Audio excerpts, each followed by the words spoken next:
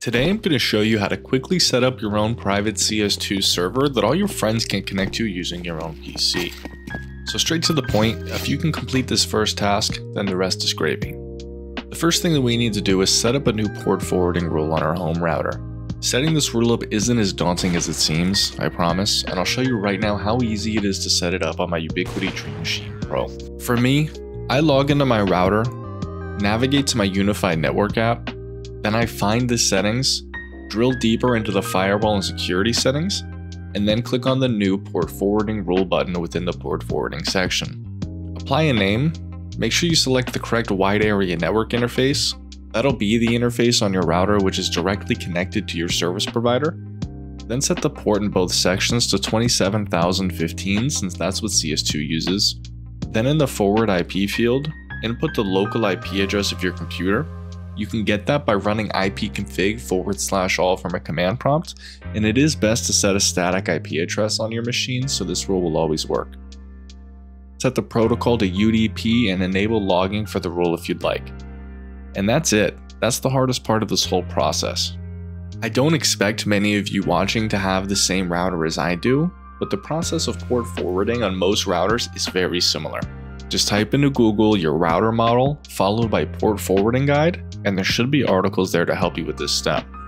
Moving on to actually building the CS2 server.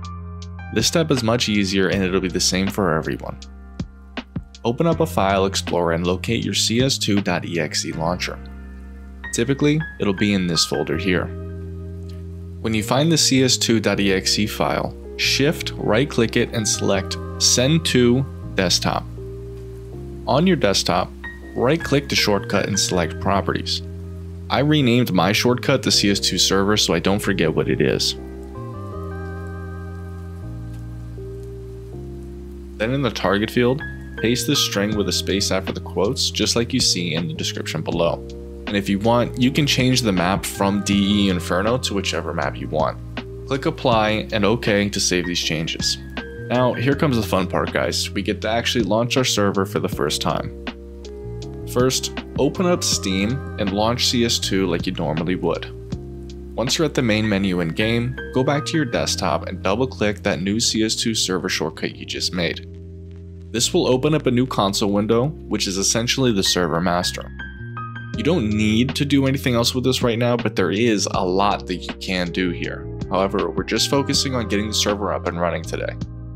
Click back into your CS2 main menu and open up the in-game console from there. Type in connect localhost, and right away you'll start loading into your new server. To get your friends on the server, all you have to do is share your public IP address with them, and they'll type that in their console instead of localhost. If you don't know your public IP, go to whatismyip.com.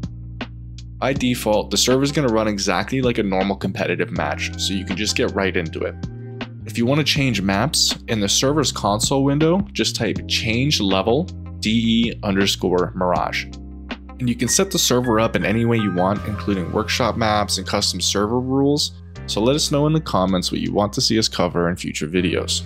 But quickly before I sign off, the network engineer in me does need to add this tidbit about cybersecurity.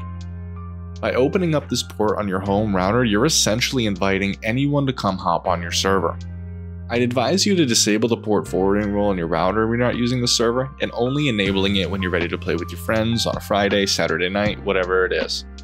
And if you want to set up a server that'll be running constantly, you should do it in the cloud and not on your home network.